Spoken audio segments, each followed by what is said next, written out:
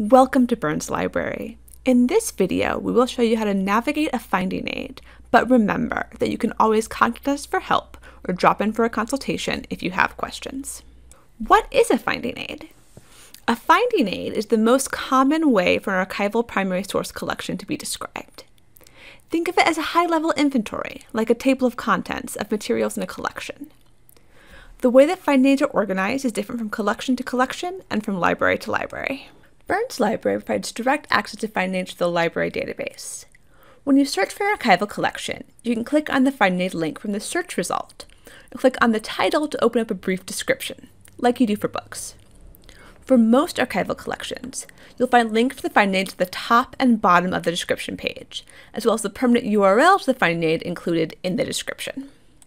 This is the finding aid for the Bernard and Margaret Hayes letters of Burns Library, Boston College. Some of the description in the finding aid you can also find in the entry in the library database, but there's a lot more detailed information in the attached PDF finding aid. Many finding aids will have front matter, where you can find a lot of useful information that provides context for the overall collection. The title page includes the title of the collection and the inclusive dates, which is the total range from the oldest to the newest document in the collection. Some collections also have bulk dates, the range of years where the majority of the collection is from. The title page also includes a unique identifier for the collection, a permanent link to the document, and which repository this is from, and contact information for that repository. After the table of contents is the summary information. It lists the creator, who created this, who collected these documents, why were these brought together.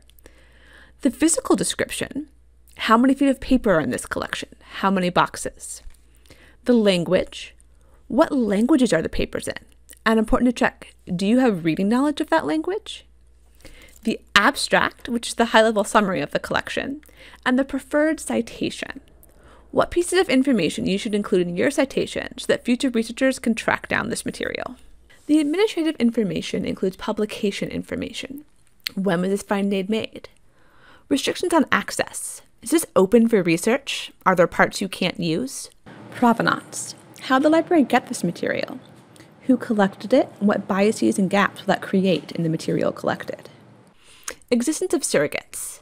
Is it available in a derivative material, such as digital, microforms, or use copies? Restrictions on use. Are there restrictions on quoting or taking photographs of this collection? And related material. What other collections are available and similar to or related to this collection content? The historical note or biographical note provides background information on the creator of these records. Who is this person or organization? When and where did they exist? What types of things were they involved in? What other names or organizations is it important to know about when looking at the records? Note how archivists cite their sources so that you can look for more information. The scope and contents is a summary of what types of things and formats you can expect in this collection. It will not tell you everything that is included, but can give you a sense of what the majority of the collection focuses on. The arrangement note is how these things are organized. Where in the collection inventory should you start looking? Okay, with all those things reviewed, you are starting to get the context for the list of what's contained. The collection inventory can be the longest part of the finding aid. This is how you start figuring out what boxes you want to see from this collection. It can range from extremely detailed, describing each item in a box, to very high level, just telling you roughly how groups of boxes are organized. After each description, note the box number and folder number, if available, of the inventory line. That's what you want to ask for when you come to the reading room. If it's available online, you'll also see a link to the digitized content and you can just click on that instead. Let's say my research question is, how did the United States government treat widows of Civil War soldiers? What pensions or benefits were they given? What would I want to see from this collection to answer that? I know from the biographical note that Margaret Hayes was widowed in 1864.